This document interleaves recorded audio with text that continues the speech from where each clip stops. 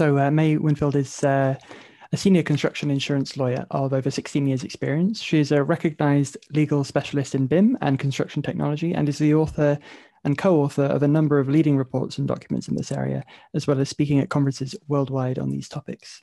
She was a speaker on the main stage at the Blockchain Summit London 2018 and is an associate editor of the Frontiers in Blockchain Smart Contracts Division publication.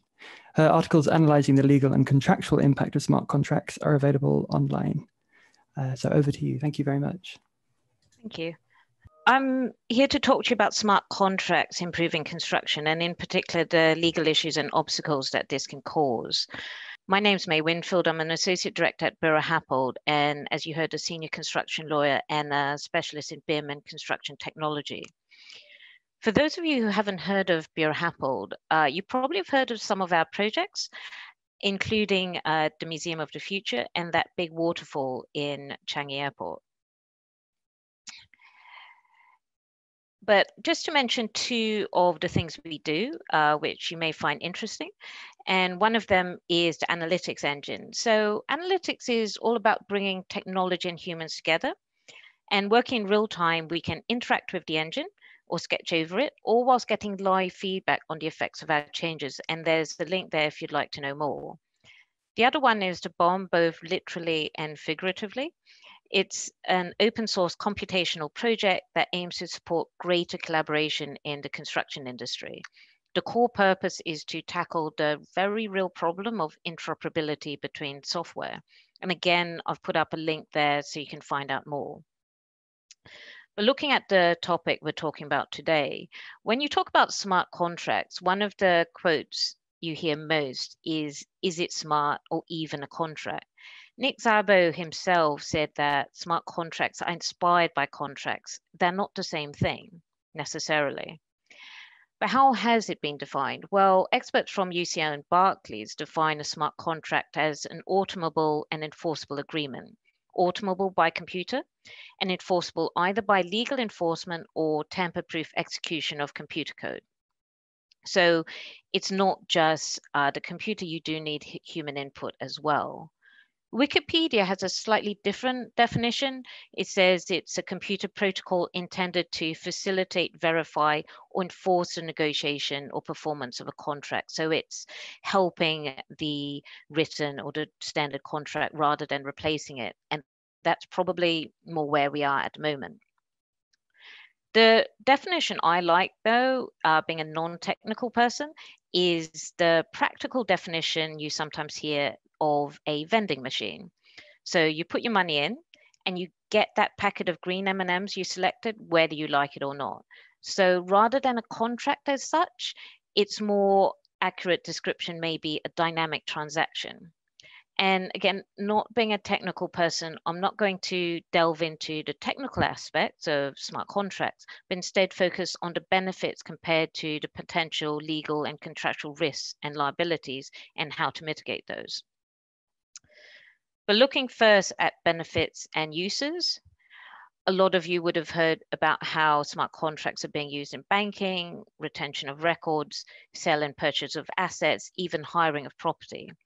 However, looking at the construction industry specifically, the potential main uses of smart contracts in particular that have been discussed are payment retentions. So you could have a smart contract program to assess the status of a transaction to automatically take an action like releasing a payment. And this will avoid the delay in payments, which are very prevalent in the industry and are a serious problem which you often hear discussed. Smart contracts could also be used to document production and other processes of goods to assist the traceability of goods and materials. And so you're providing sufficient information to reassure the recipients about the provenance of goods. And I know that's something that's been looked into and being trialed at the moment. But turning back to Wikipedia, it pointed out that the aim with smart contracts is to provide security that's superior to traditional contract law and reduce other transaction costs associated with contracting.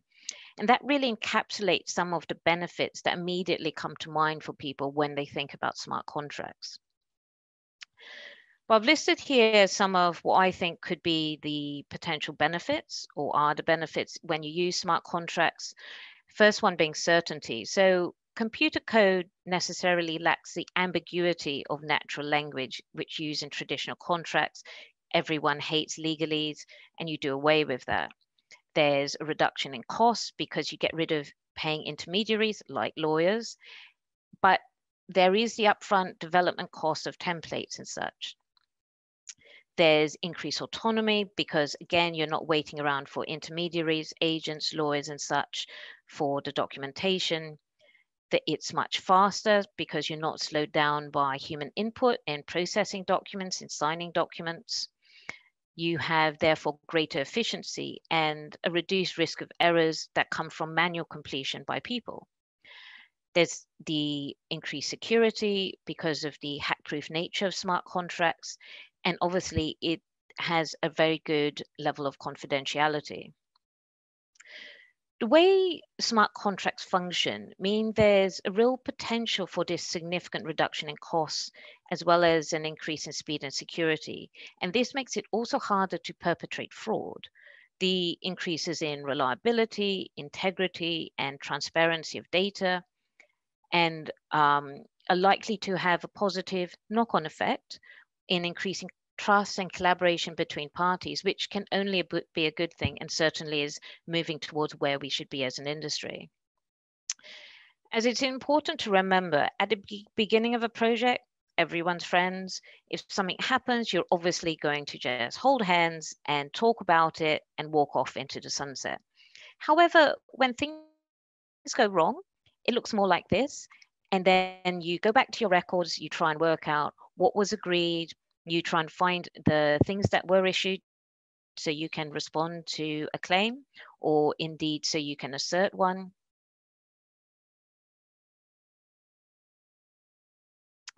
And more like this. And this is where smart contracts could get around many of those problems and provide many of the benefits I've mentioned. However, one owner of a blockchain service went so far as to say that smart contracts will mean that there's never any confusion and never any need for litigation. And I think that's a bit too optimistic, and I'll explain why. There are some issues and potential disputes caused by smart contracts which need to be looked at. As with all new technologies and processes, whether it's BIM or digital twins, or even drones, you need to consider what are the new ways of working, what are the new risks, liabilities, scope of works that people are doing, and how that should impact what you do and your documentation. So look at a few of the main ones. One, it being there's a real lack of standards and regulations where we're looking at a very new area of technology, a new way of working. We don't have a standard set of terminology. We don't have a standard set of regulations either in certain countries or indeed worldwide. And that leads to a lot of uncertainty and differing expectations. What your understanding is of the position and what your rights are, what your responsibilities are going to be very, very different from the other parties. If you just say, let's use a smart contract for something, your understanding of what is going to achieve and the other parties, I can guarantee you, will be at least a little bit different, if not completely. I'm sure there's going to be very technical legal arguments and very expensive court cases. And rather than being the person suffering in that regard, it's worth considering at the outset, how can you avoid that?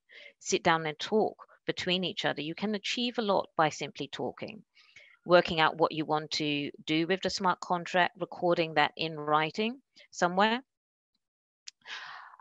As far back as 2016, the US Commodity Futures Trading Commissioner noted that smart contracts are moving rapidly, faster than underlying legal and regulatory frameworks.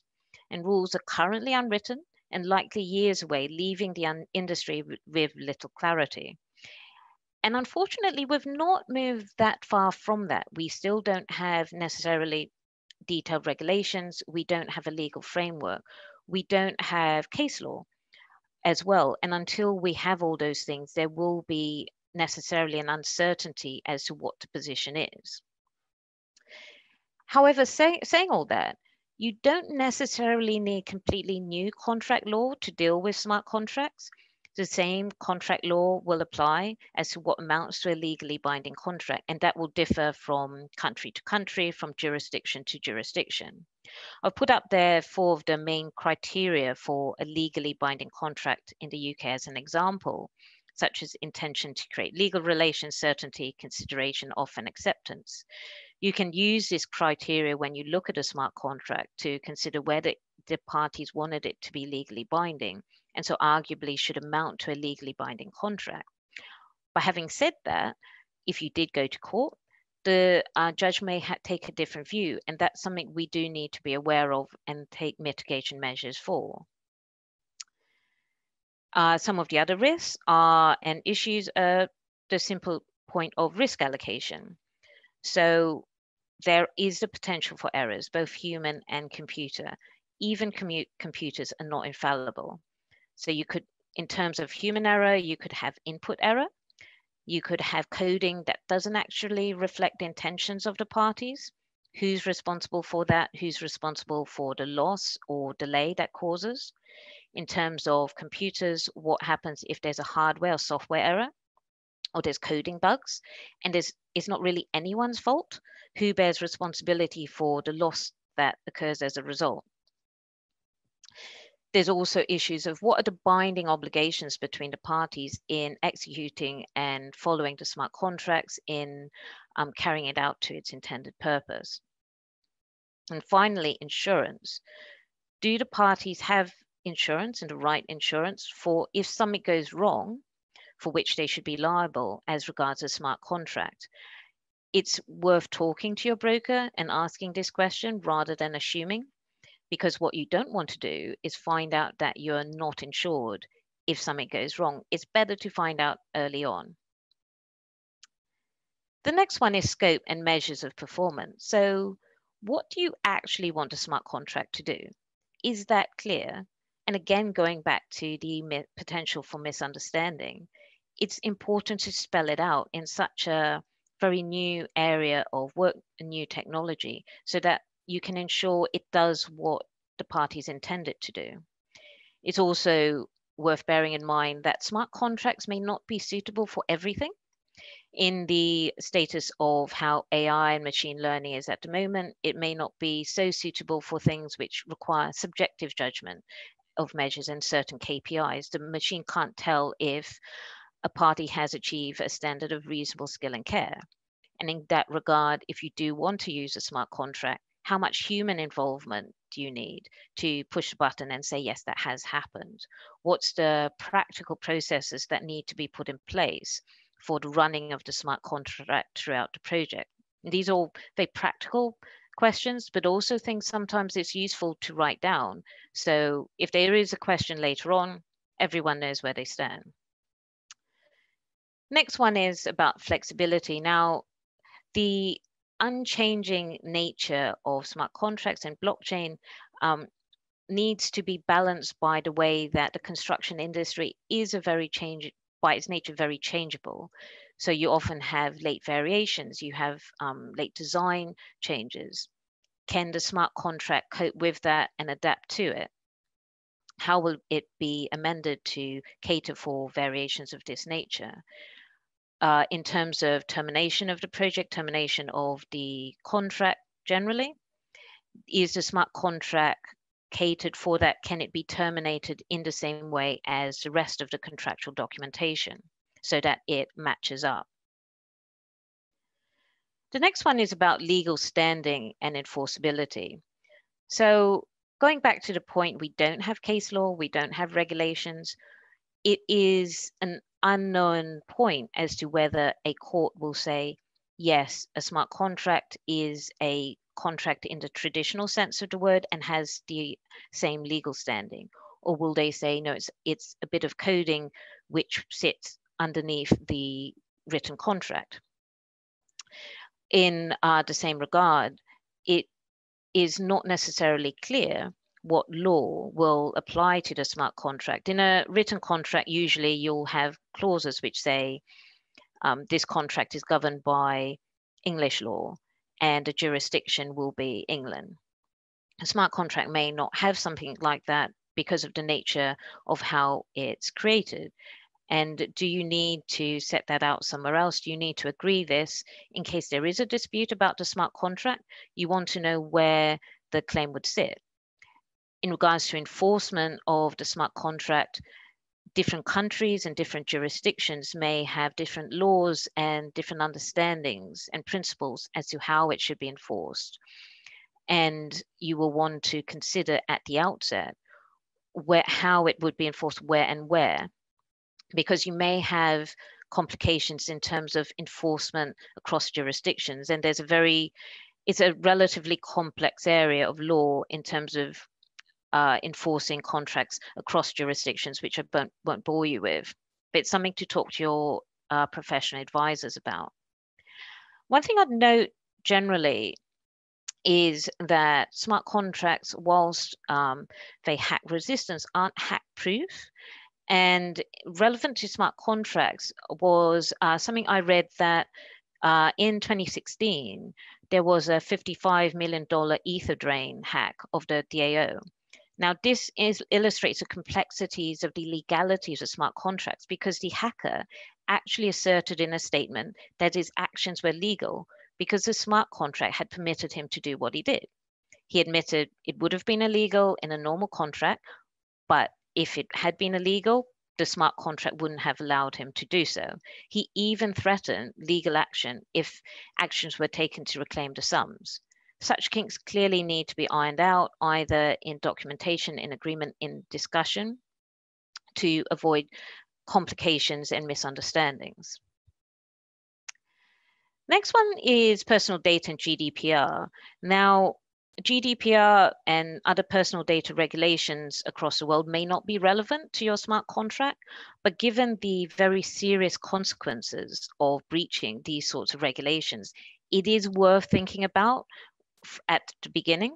Talk to your relevant management internally who deal with GDPR, just to make sure there aren't any reporting or disclosure obligations you need to do. And if there are, just make sure you comply with them. Or is there a way that you can avoid the application of GDPR just because of the sort of data you're dealing with? So I've talked a lot about the potential risks of smart contracts, but none of them are insurmountable.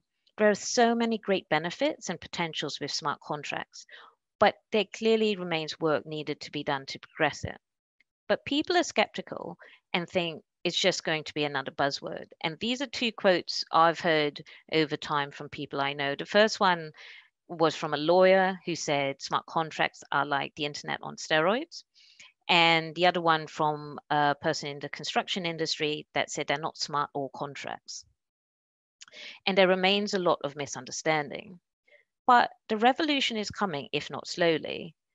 I would expect for now, smart contracts in construction will be used to complement traditional contracts, to supplement and be used as a tool to implement parts of the written contract rather than to replace it. When you're implementing and using smart contracts, at the moment, I would suggest working out and recording what are the scope and aims of the smart contract, making sure it's set up to do that. Who's responsible for the main processes? And most importantly, possibly, who bears liability for the main things that could go wrong? And on that, you may want to start at the beginning with a blank sheet of paper and just list all the realistic things that could go wrong and work out who should reasonably and realistically take responsibility for those. I know that the CBC has a white paper dealing with many aspects of smart contracts and will probably answer a lot of these points. I've put up there my Twitter handle and my email address. Do feel free to contact me with comments and questions about what I've talked about today or anything else on construction technology. Always happy to have a chat about it. Thank you very much.